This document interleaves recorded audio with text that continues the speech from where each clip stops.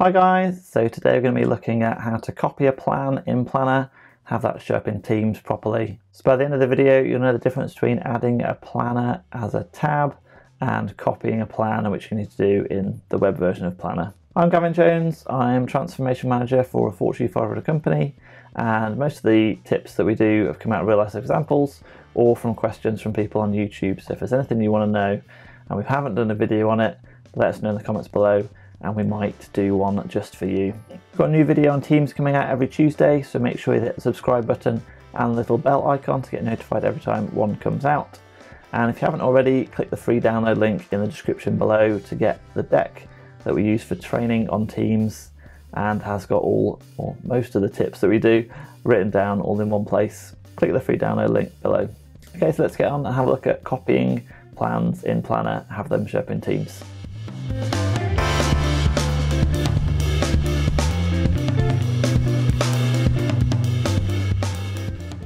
Okay, so here we are in Teams and we are looking at our Planner tab.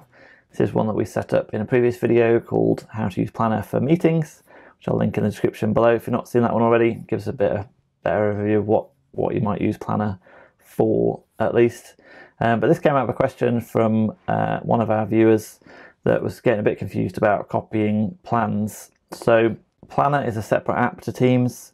It just works really well together, and it allows you to create a Planner plan when you add a tab, which is quite helpful, but sometimes a little bit confusing. So here's the plan that we've already got, and imagine in this scenario that the question was about, you've set up a plan and you want to repeat those tasks. Maybe it's a monthly process or something like that. But the tasks are always the same and you just want to repeat the same things after you've done them once. There's no repeating task in Planner at the moment. You can copy tasks individually, which you can do from Teams or Planner via the three dots, copy task. You can pick which things you want to keep, and you can even give it a new name if you wanted to. Hit copy and it's going to do what it says on the tin, copy it and that particular task and put it where you've told it to put it.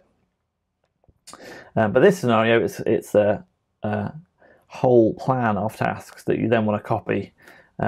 So just to go into a couple of things that might be confusing to start with, you can have, when you set up a new planner, you click the plus button there and select Planner.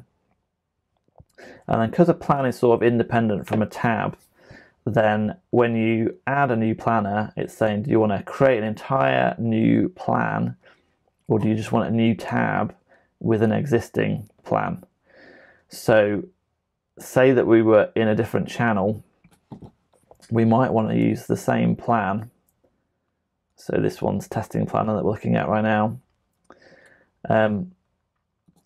We might want to pin the same plan in multiple channels, and then potentially use the buckets for different people putting different stuff in. But everybody in the entire team can see everything that's going on with that plan, and it's all updated live. And whether I go into this tab or that tab, or even if that as a tab in a different channel, and it's pointing back to the same plan, whatever I do in this version will, oh, where's my other plan gone? It's gone to the end. Whatever I do in that version is going to update in that version. So see, it's now made that one completed. If we uncomplete it from there and go back to there, then that's now come back. So everything's linked. It's the same. It's just two different things pointing to the same plan. So just to get that out of the way first, so the tab's independent of the plan. You can either create a brand new plan, or you can point to an existing plan in Planner. If you want to copy the entire plan, which is what we started the video for, slowly getting around to the point, but I think the context is useful. There's no option in Teams to copy that plan, because Teams is just pointing to Planner, which is a web app basically. So what we need to do is jump into the web app by clicking the little globe icon. So jump into the web version of Planner, which is the main version of Planner. We're just using Teams as a view, really. You can see exactly the same thing, and whatever I update here will sync through an update into the Teams. If you've got a Planner iPhone app or mobile app, then anything you do anywhere, Planner only works online. It's going to instantly update across everywhere that you've got a view back to the same planner. So we want to copy this entire plan. So we've filled this all out, and this is something we want to do ongoing. Just click the three dots at the top and then go to copy plan. So we're going to keep it called copy of testing planner. We want to keep it private, but yeah, we don't want it public because that's anyone in the whole organization.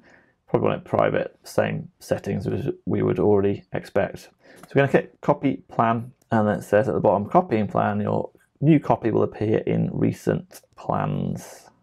Plan copy is successful, copy of testing planner, and it's appeared here. So it's set up a new plan for us. If we look at our original one, you can see it's in the recap core project team, which is the team we're using, and in the testing channel. If we go onto the copy of testing planner, it just says copy of testing planner. So I think that's set it up as a private plan just for us. So when we click on sites, then this is set up a copy of a plan, but it's created a new Office 365 group called copy of testing planner. If we click sites, you can see it's got its own SharePoint site. It's not pointing back to the site that's associated with the team. So it's a completely new Office 365 group, which is why the viewer that was copying it was then not able to link it back into Teams. So if we go into Teams and click Planner and use an existing plan from this team, you can see our copy doesn't appear there because it's not in the team. So at the time of recording, it looks like you can't copy a plan in the same Office 365 group or therefore team.